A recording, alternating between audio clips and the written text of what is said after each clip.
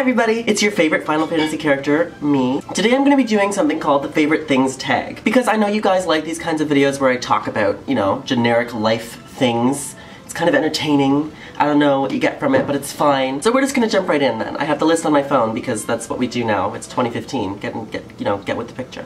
Come on. With me. Let's go. Number 1. What is your favorite hobby? This is such a broad question. I don't know why they word it like this, but it's fine. It's fine. I don't care. It's fine. I would say my favorite hobby is probably playing video games, which may not be considered like a productive hobby, like, you know, painting or something, but I like it, and it inspires me, and it makes me feel good, and so that's my favorite hobby. And I play like all kinds of video games, but mostly I like role-playing games because I'm a big nerd. Number 2. What's your favorite food? Wow.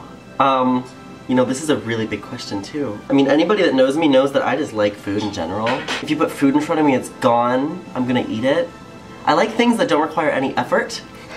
Like, I don't know, like chips or burgers or like bread with nothing on it. Bread is absolutely your favorite. Bread is absolutely my favorite food. Thank you, ALB. Yeah. Yeah. This was a full bag yesterday, and it's only noon today.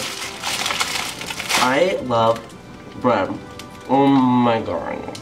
Gosh. Question number 3. What is your favorite film? Okay, so there are 3 answers to this question and they're all very valid. In no particular order, my 3 favorite films are no particular order, okay? Pan's Labyrinth, The Fountain, and The Heat. And like, these are 3 very different films. The Heat, of course, is like comedy and is awesome and is just, like, when I feel like gross and just, ugh, that's the movie I want to watch. When I'm feeling like philosophical and I want to like change my life, I watch The Fountain. And when I just want some cool fantasy stuff to just watch and like just think about, Pan's Labyrinth. They're all great. If you haven't watched them, you should definitely watch them because they're the best movies of all time. Come on. Who's your favorite artist?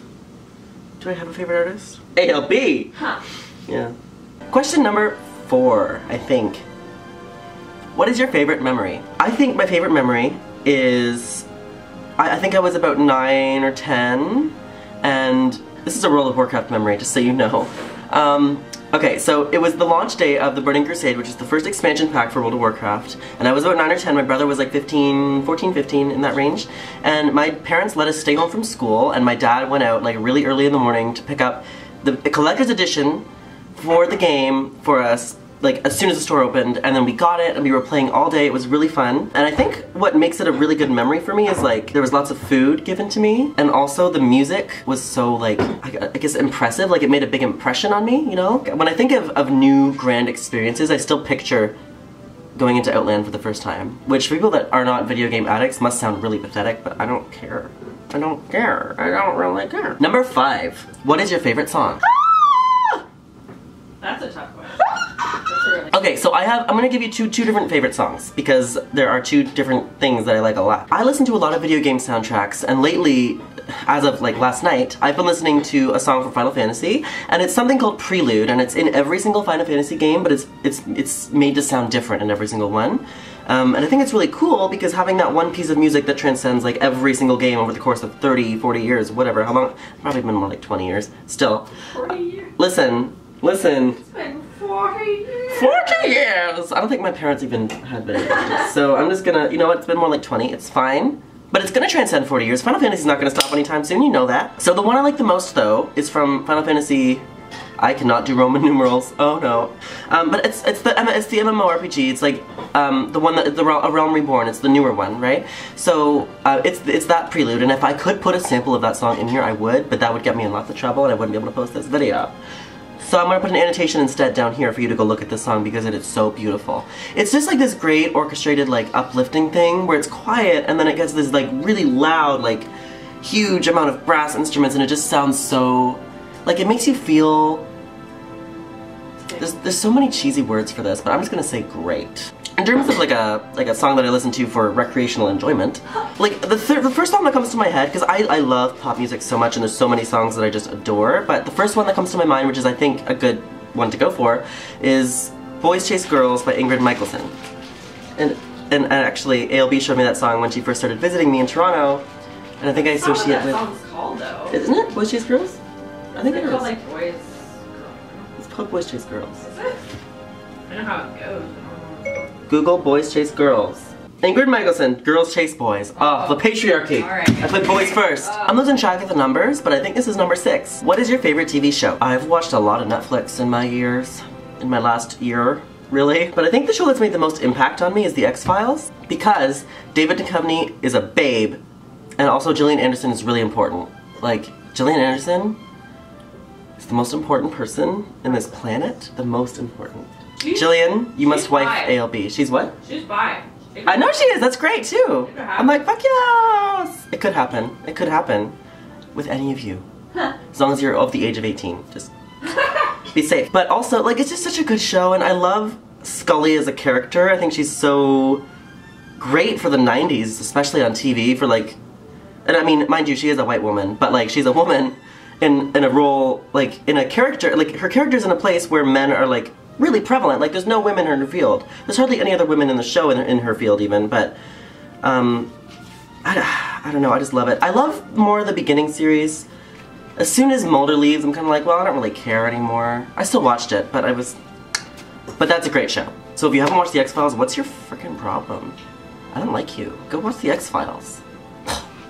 Number 7. What's your favorite book? You know, I have this great philosophical book in my head, but I cannot remember the name of it because nobody remembers the names of philosophical books. So I'm gonna give you something that's more digestible. I loved the Harry Potter series, of course. I mean, who didn't love the Harry Potter series? Come on, come on, come on. I didn't read them till I was about 16, and they were coming out starting when I was about 7, so it would have been perfect for me to read from when I was a younger kid, but I just couldn't get into them back then. So the movies I got into, but as a kid I just didn't want to read that much. I read World of Warcraft quest text, but books are my forte. So in high school I read all the books, and I think number 4, like Goblet of Fire is probably my favorite, or Half-Blood Prince. I don't know, I love them both, but it's a great series. I mean, all of you have read it. If you haven't read it, what's your problem? Number 8, what is your favorite dessert you've ever eaten? I actually, okay, I was 13 or 14 years old. I went to see Lady Gaga in Toronto before I lived here, and I stayed in the Royal York Hotel, and my parents got this, like, because they knew how much I loved her, and I still love her a lot, but they knew how much, like, how important it was for me to go to this concert. It was the Monster Ball. So they splurged on, like, the hotel and the seats and everything.